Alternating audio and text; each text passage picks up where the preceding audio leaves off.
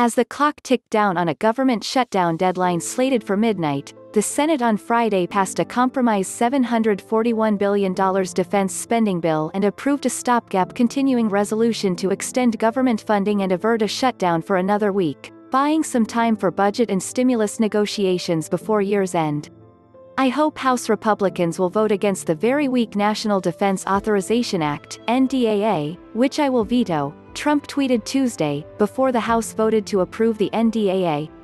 Must include a termination of Section 230 for national security purposes, preserve our national monuments, and allow for 5G and troop reductions in foreign lands.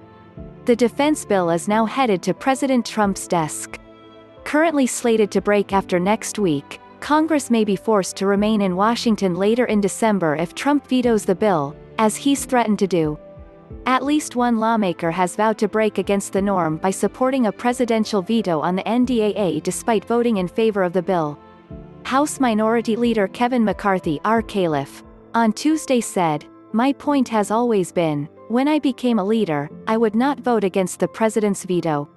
Key disagreements among lawmakers could still force a shutdown or another continuing resolution after next week's deadline.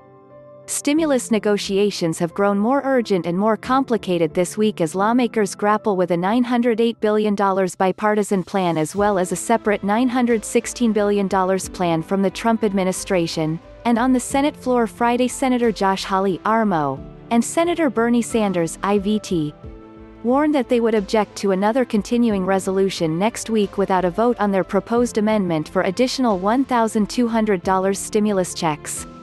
On Thursday, Senator Rand Paul, R-Calif, was among lawmakers threatening to stall the stopgap vote on Friday, citing opposition to the defense bill, which he, along with Sanders and Hawley, voted against on Friday, but he relented on Friday morning, telling reporters, "Our main point in filibustering the defense authorization bill was to point out that the president should have the prerogative to end a war, not just to start wars. So we did hold things up for a day on that, but we're not going to on the continuing resolution."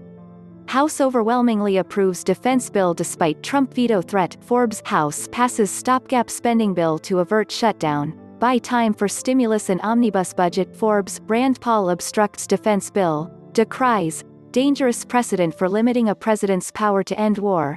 Forbes, as stimulus negotiations drag on, Pelosi says Congress cannot leave without passing a new aid bill. Forbes.